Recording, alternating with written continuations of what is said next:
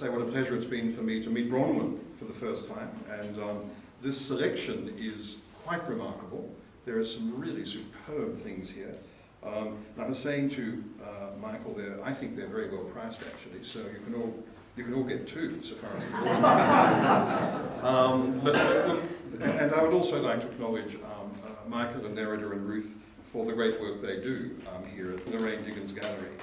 Now, there's been an enormous rise of interest, of course, in women painters in recent decades, and Michael's mentioned that series at the National Gallery of Australia, which was really conceived after my time as director, but not long after, called Know My Name. And it's really just to say there are a lot of women artists who have been underestimated, overlooked, you know, they've passed under the radar for a whole range of reasons. It's a very interesting subject, actually. But when I think about it through my career, it started in the 1970s. That was the moment when a whole group of mainly women, feminist art historians began to revive the careers and knowledge about a whole range of women artists.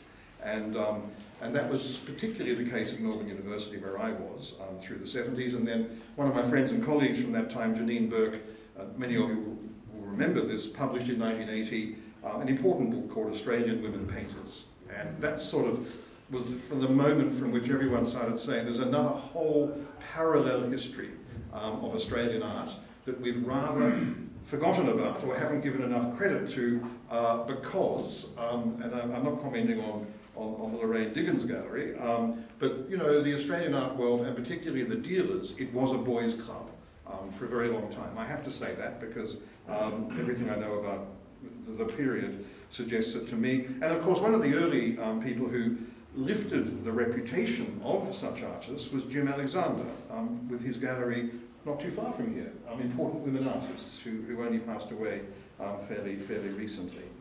So this show, I would say, is another very significant sort of contribution to this ongoing process of recovering, and well, what I'm going to say in the next few minutes is that Hilda Rix Nicholas does not need recovering, not at all. She was obviously, as Michael has said, right from the start, she was seen as a gifted artist who was going places. There's no question about that. But after her death, there was a period when she became another of those very interesting women painters about whom we didn't know all that much. I think that's perhaps the way to put it. And that's how it was when I was a student. But I began to see her works, and I always liked them.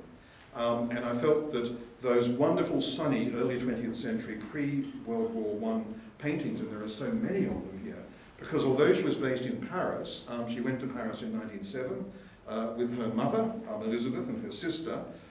They went off to Morocco and they spent time in Tangier, and there are some quite fabulous representations of those Moroccan visits in this exhibition.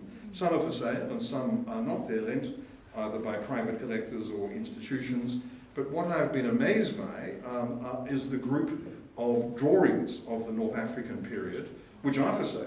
And these are wonderful. I mean, these are all museum quality works. So I actually thought, Michael, your prices were rather reasonable, I have to say.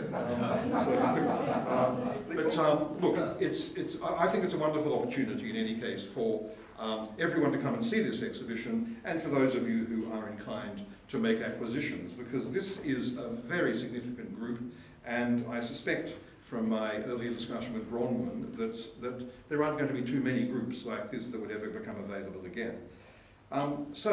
We had an exhibition at Melbourne University in their gallery in 1999, and then when I look at what was going on, there was another big increase in interest in Hilda Rix Nicholas around 2010. A whole series of exhibitions and things were happening around her. And of course, in the year 2000, we have John Pigot's book that's been mentioned, and a very important contribution to our understanding of Hilda Rix Nicholas. And then, of course, the more recent monograph by Richard Travers, which came out in 2021, I should say. So I think that my feeling is that all of this has added up to an understanding of the work of Hilda Rix Nicholas that perhaps we didn't have before, and now it's out there. And I think that everyone is reassessing rethinking, and agreeing that she was absolutely one of the great, great female artists of the 20th century, so far as Australia is concerned.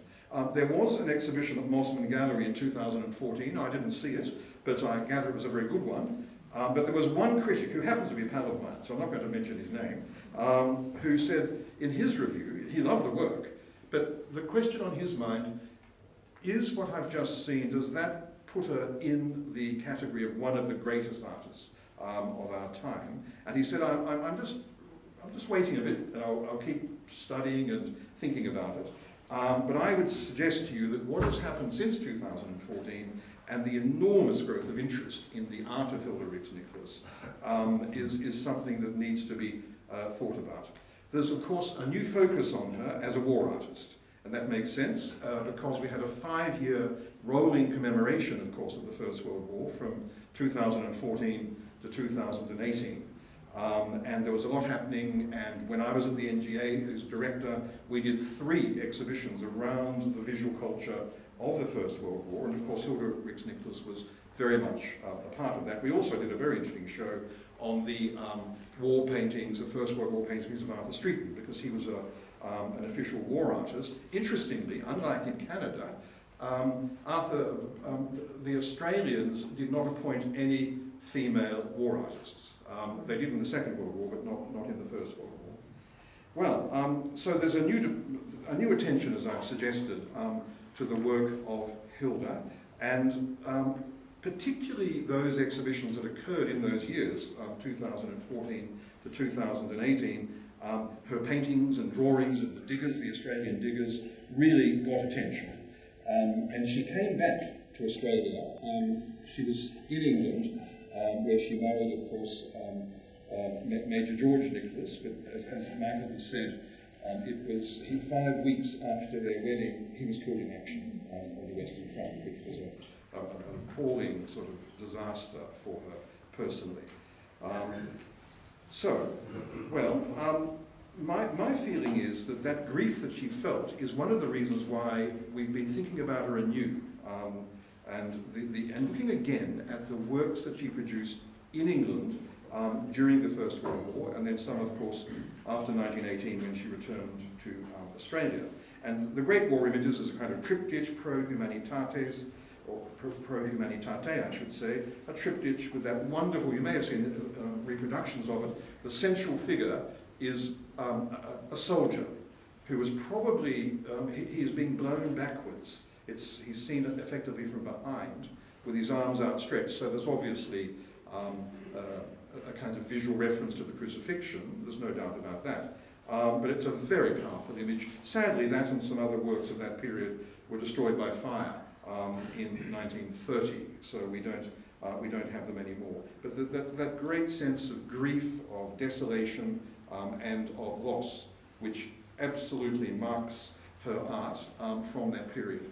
And Paul Paffin, a very good, fine art historian here in Melbourne, published a book in 2020 called For the Fallen.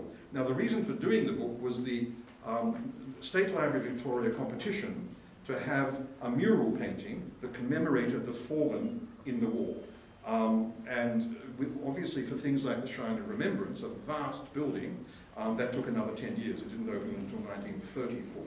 So this was the very first public commemoration for the fallen. And when you read his book, it is absolutely full of references to Hilda Rix Nicholas. From page 1, page 5, page 10, 15 pages in the middle of the book, and on it goes. And I think it shows that there's been this enormous shift since I was a student at university in realizing that Hilda Rix Nicholas is right up there. And the competition, an enormous number of artists put in to win it because it came with a very big prize, and in that period after the First World War, money was very important to artists. But Hilda came in third. There was a final shortlist, and she was number 3. But she was up against all of the contemporary artists of any note in Australia at the time. And that also, I think, tells us quite a lot about her reputation.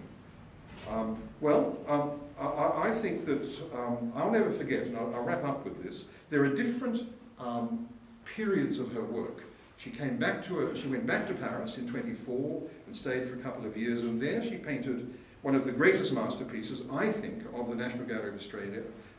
It's called Les Fleurs des Damiers, and it's a painting of a woman in a beautiful neo-18th century dress who has thrown a bunch of flowers onto the ground. So it's an angry woman, it's a woman who is making her own decisions. It's incredibly beautiful. It's unique in her oeuvre. And I do wonder whether, if she had decided that this was a direction to go, I would put it to you that her reputation today would not just be an Australian reputation, notwithstanding the fact that she exhibited at the Royal Academy, at the New Salon, and the French state bought a couple of her works from her exhibitions in Paris. I think she'd have a European and global reputation. It is so good. And just Google it when you get home. It's an amazing thing. And when we put it out, when I was up in Canberra, the curator said, we've had some of these war drawings, but let's get out this wonderful, wonderful painting, an enigmatic painting by her. The public went mad. It was astonishing. From day one, when this picture went up in the galleries, there were crowds of people around it. Everyone was taking a selfie with it in the background. Everyone was talking about it. And our comms people were able to track it on the internet, and it went global. It was all over the world. And the number of hits from that point on the NGA website, looking at Hilda Rix Nicholas, was truly astounding. And I think that says it all. I mean, if we're talking about the shifts in taste and the periods whereby, when she was held in high esteem and known, and those when she was a bit out of fashion, but she's back with a vengeance. My final comment today is just this. I've thought her late works are all about being the wife of a pastoralist, working in Australia, working, on a farm. They're beautiful, wonderful pictures, flooded with light, and she sent some exhibitions to France and to England showing these. But one of the things that I've had on my mind as a director is to curate an exhibition with the imagery of Australia and how Australia wanted to present itself in that period between the world wars, through the 1920s and especially into the 1930s. And Hilda Rix Nicholas's paintings are quite sensational from this period. They show, Stockman and her own husband. She remarried, of course, in 1928 with their son Rix, Bronwyn's father, whose portrait is here. And I think there'd be a brilliant exhibition to make with Hilda Rix Nicholas at the centre, as the centrepiece of the show, but looking at other artists. We've had a bit of it with that Late Streeton show that was on a few years ago, the land of the golden fleece, that idea of flocks of sheep and the wealth of Australia, the climate and the enjoyment of it, and also works like Darrell Lindsay's The Stockman, the pastoralist's daughter, for example, the squatter's daughter. That'd be a great show. So look, enjoy this exhibition. It really is significant. I have to be honest, and I'm going to say it a second time now, there are real opportunities here, because it won't come along again. I mean, there are wonderful works on paper especially, that are very well priced, I have to say, as a direct form. I was always dealing with curators saying, we have to buy this, we have to buy that. So I've got a fairly well-honed idea of what things are. And I think the prices are good, that's what I'm saying. And so, on that final, very optimistic note, I would like to declare the exhibition open.